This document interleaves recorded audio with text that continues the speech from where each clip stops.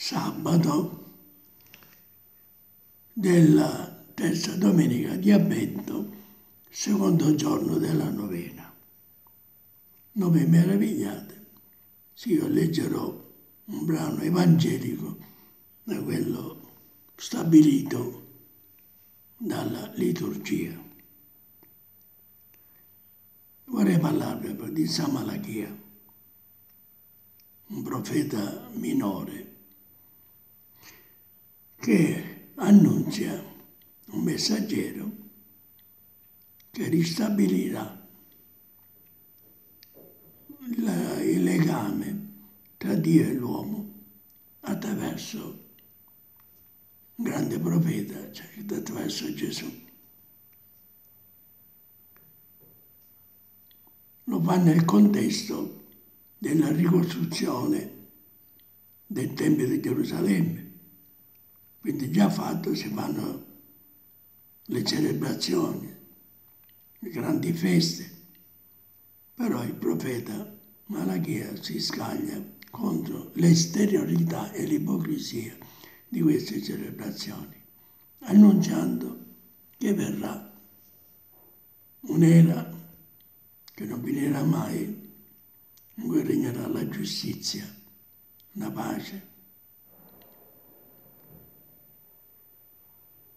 perché giustamente Gesù ristabilirà quest'ordine spezzato da Adamo ed Eva e ricongiungerà così la nostra umanità con la divinità. E dato che il Vangelo di San Luca, per essere chiari, dovrei leggere prima l'annunzio dell'angelo Gabriele a Zaccaria, comunque che segue. Leggerò l'annunzio dell'angelo a Maria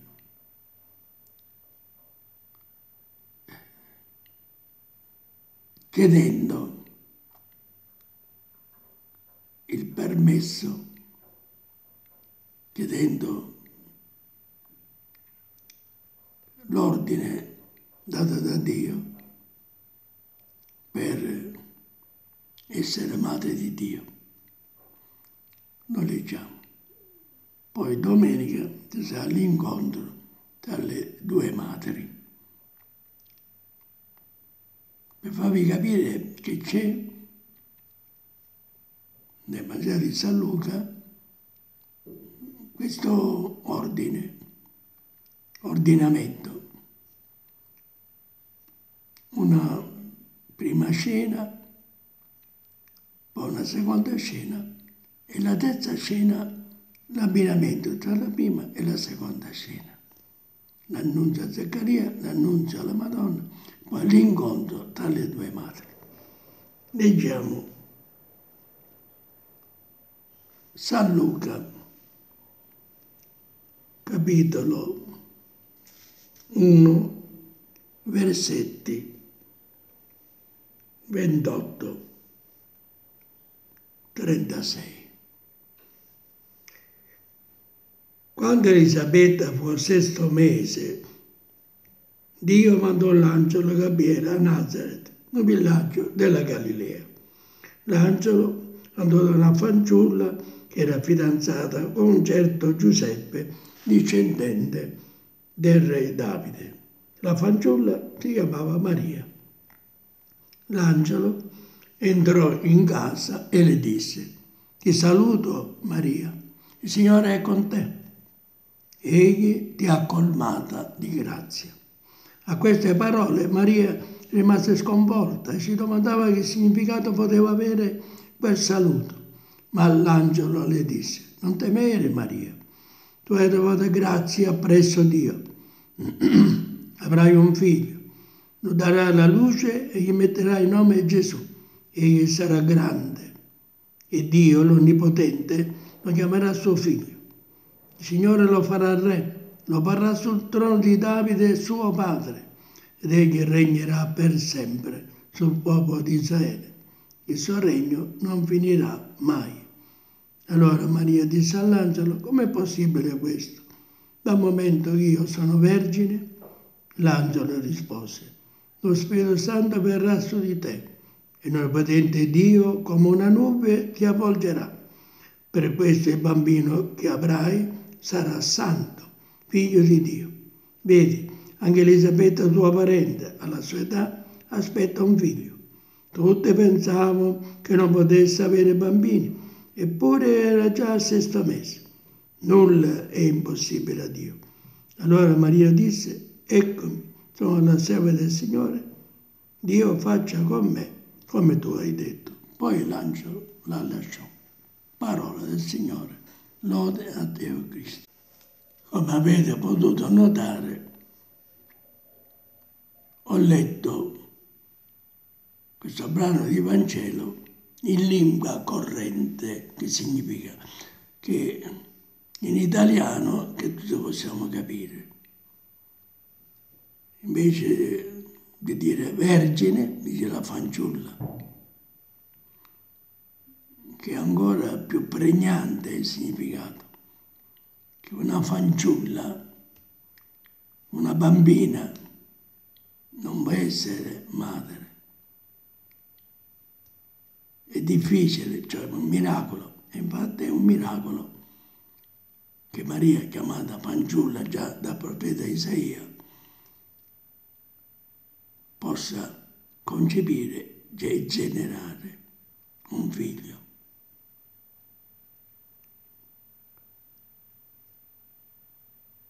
Come anche il saluto non piena di grazia, ma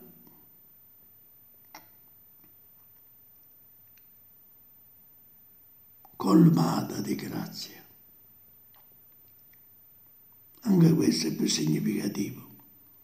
Colmata, tutta piena colmata, tutta piena di Dio. La Madonna, si sa, rimane turbata a queste parole, non perché c'è un'apparizione dell'angelo, ma per quello che ha detto. La chiamata piena di grazia, cioè colmata di grazia, in certo senso divinissima, e allora rimane sorpresa e anche non incredula, ma turbatissima, perché la sta chiamando divina. Lei si sente molto umana, indegna di avere questo titolo. Ma l'angelo: non temere Maria, Dio vuole così. Tu sarai madre, darai alla luce un figlio che chiamerai Gesù. Ma come può essere? Se io sono vergine, ecco la traduzione, non dice più una fanciulla, ma che io sono vergine. Io dice: non conosco uomo, no, io sono vergine. Cioè non temere, lo Spirito Santo scenderà, ti adompererà, ti avvolgerà col suo amore e tu darai alla luce quello che non è potente Dio, lo farà chiamare figlio di Dio, lo farà essere Dio, con un regno promesso a Davide che non finirà mai. E sarà per la salvezza di tutto Israele. La Madonna, dato che capisce che è volontà di Dio, ecco, Signore, la serva, si faccia di me quello che tu hai detto. E l'angelo la lasciò, cioè si è partita da lei, la lasciò. Quindi è da rilevare questo annunzio. Perché ho voluto leggere questo annunzio? Perché domenica c'è l'incontro delle due madri. Si sarebbe dovuto leggere anche l'annuncio a Zaccaria riguardo a Elisabetta. Zaccaria non solo voleva spiegazione, ma non credette affatto. Non può essere.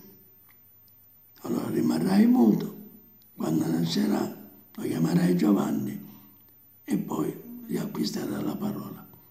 Ma ecco, c'è un miracolo che in quello che abbiamo letto, l'angelo disse, come prova c'è tua cugina Elisabetta, che tutte credevano sterile, che non poteva avere bambini, ora è al 6° mese.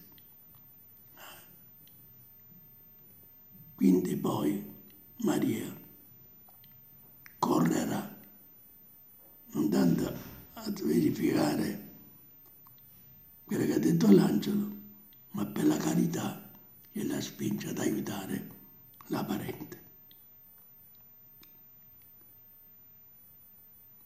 Poi domenica sarà l'incontro prezioso, straordinario, meraviglioso, provocato dallo Spirito Santo. Amen. Questa lettura in lingua corrente, in un italiano comprensibile,